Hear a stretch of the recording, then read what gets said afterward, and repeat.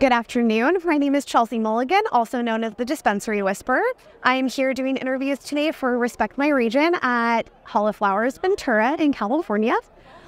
My interviewee today is Breanna Collier. I call her Bree. She works for Caviar Gold and I think is the Director of Operations now, correct? In California? Correct. Yes. Tell me your name and tell me a little bit about what you do at Caviar Gold. And then I want to get into like your story. Well, my name is Breanna. I'm currently the Director of Operations for Caviar Gold, California. We recently opened 2 retails, one in the beginning of 2023, and then a second one in October of 2023. We are planning to open more by the end of the year. I don't want to give a number, but we will be opening more retails. So I'm very excited. In LA or outside of LA? The 2 that we have currently are in LA. But we are expanding outside of LA also. So exciting. Yeah. Congratulations. Thank you. How long have you been in the cannabis industry? I have been in the cannabis industry since before it was legal.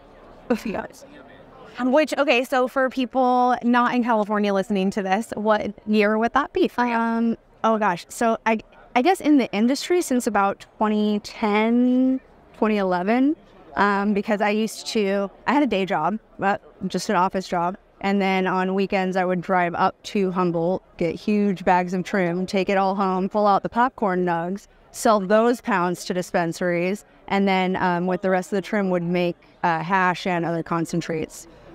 So that was a lot of fun. That was definitely before it was legal? Yes. And since then, since it becoming legal and you moving into the legal space, you have managed some pretty large operations, like before Caviar Gold. Want to speak a little bit to that and like maybe a little bit of your experience just managing so many different types of licenses?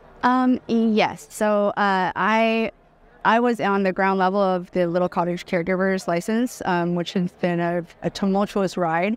It's gone through several different management entities. The current one being Caviar Gold is running management, and it's the best so far. So it's been quite a ride, but I've seen everything, and the knowledge that I've gained about the California cannabis industry is just insurmountable.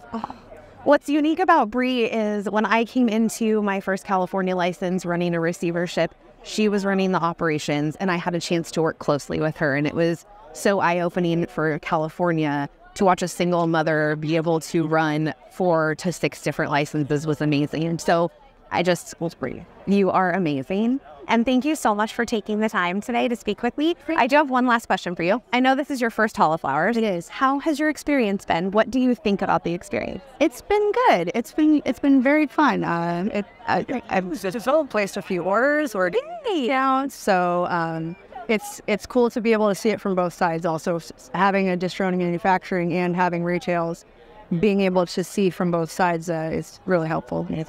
Wonderful. Well, thank you again for taking the time. Thank you. My name is Chelsea. Have a wonderful day.